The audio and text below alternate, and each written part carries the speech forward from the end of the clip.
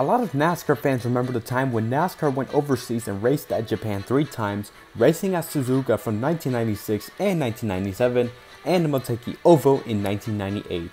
NASCAR had raced at Montreal from 2007 through 2012 for the NASCAR Busch and Nationwide Series. Also, they raced at Mexico before. Trucks raced at Canadian Motorsports Park from 2013 through 2019. As of the making of this video, trucks have not made a start at Motorsport in 2020, or we don't know about this year due to COVID. And yes, there are other NASCAR series outside of the US, such as the NASCAR Pinty Series, the NASCAR Euro Series, NASCAR Mexico Series, and so on. However, not a lot of fans either remember or talk about the time when NASCAR raced at Australia in 1988. That is right, folks, the NASCAR Winston Cup Series went to Calder Park Raceway. However, it was named Thunderdome. In this episode, we are going to talk about NASCAR's very first race outside of the US. Here's the 17th edition of Racing Stories. Here is NASCAR in Australia, the 1988 Goodyear NASCAR 500 at Thunderdome.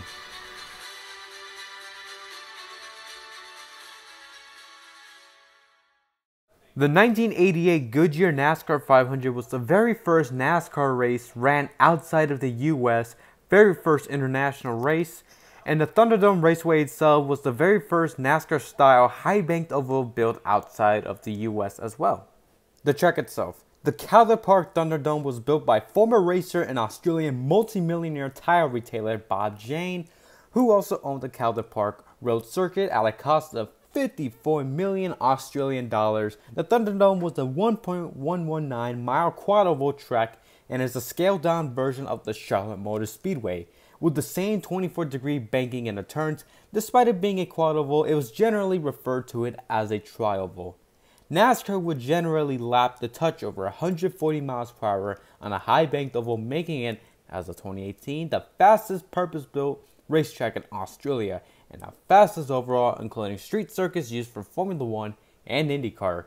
Goodyear being not only the same race sponsor, but also the naming rights sponsor of the track itself, was the only tire supplier, so American teams like Rimac, who used Hoosier tires in the 1988 Winston Cup Series, had to run Goodyear tires in Australia. Calder Park has hosted events ranging from Australian touring cars, historic super Torriers, super trucks, and super bikes to rock concert featuring the world-class artists such as Fleetwood Mac, Santana, and Guns N' Roses. There's your brief history about Thunderdome. Now let's talk about the story about this race. On the 28th of February 1988, the 1988 Goodyear NASCAR 500 was held 2 weeks after the 1988 Daytona 500 in the Richmond race.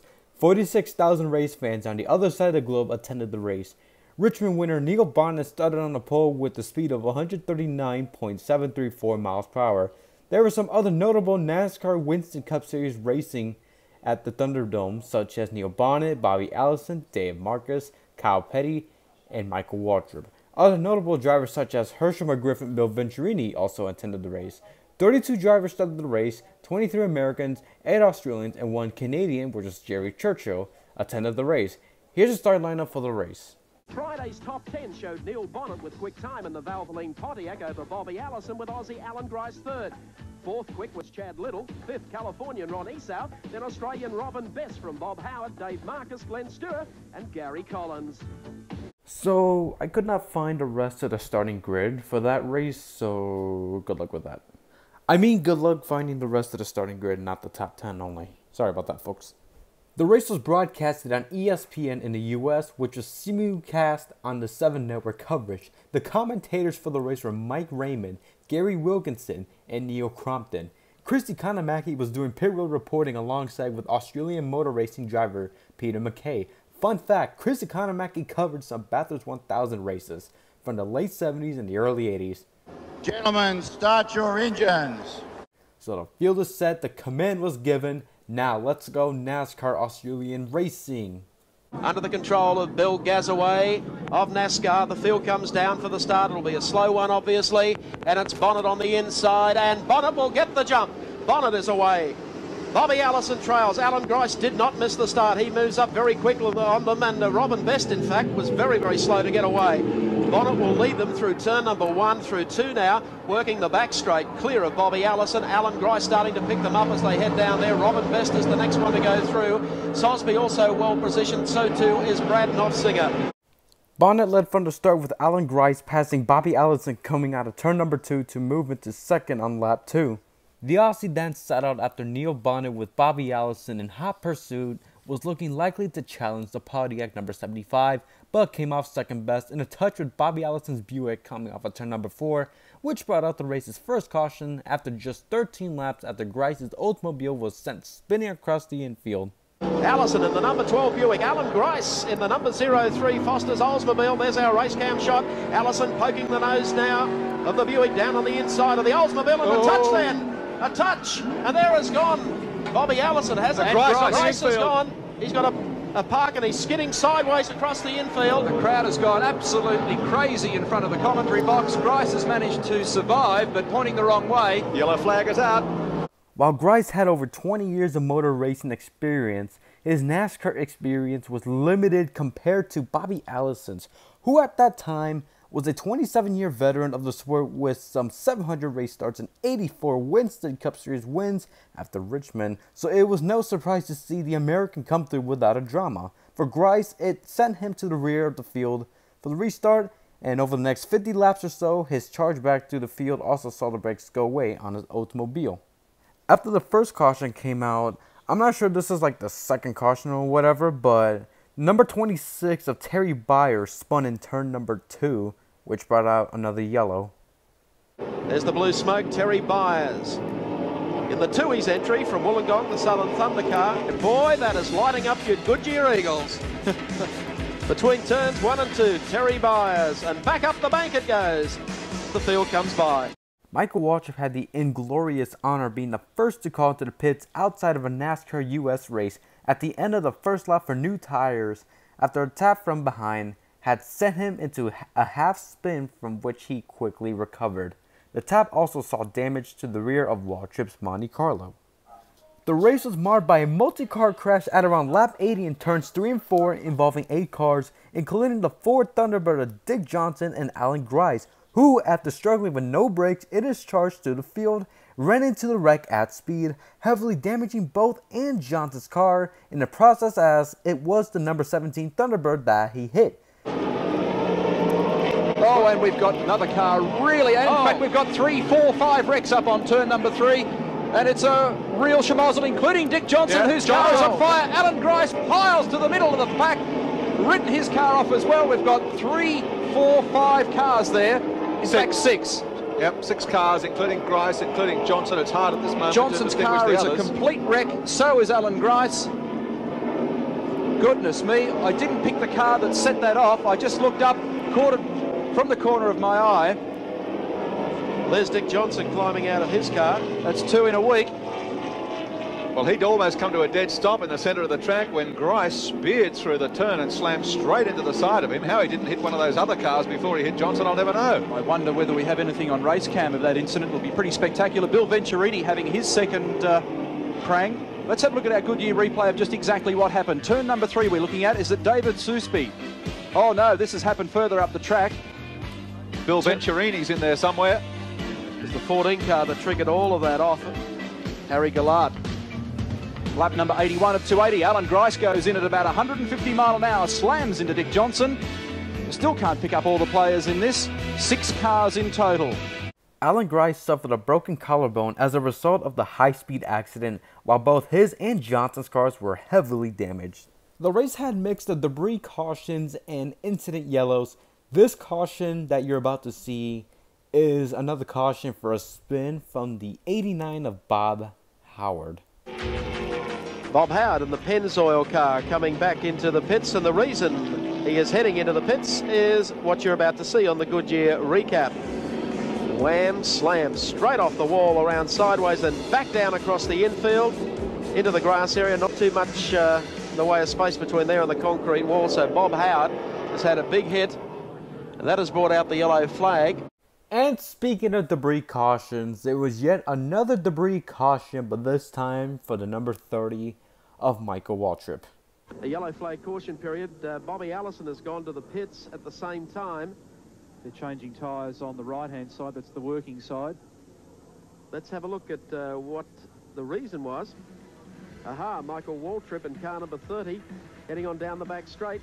Whoop, there goes the rear bumper. That's the reason the yellow flag has come out.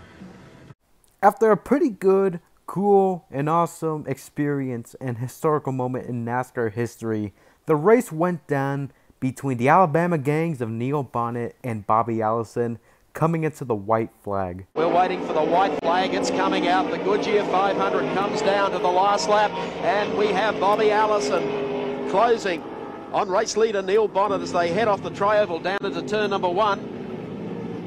Half a second, 0.56 separating them as they make the run down the back straight for the last time. They've got cars to wind in and out of before they reach turn number 3. Neil Bonnet driving for the Raymock Valvoline team, halfway using the low side of the circuit. The team is ready to jump. Turn 4 out, down through the tri-oval. The checkered flag is at the ready, and Neil Bonnet in the Valvoline Pontiac strikes gold. Second place will go to Bobby Allison in the number 12 Buick, and third place is Dave Marcus in the number 71 car.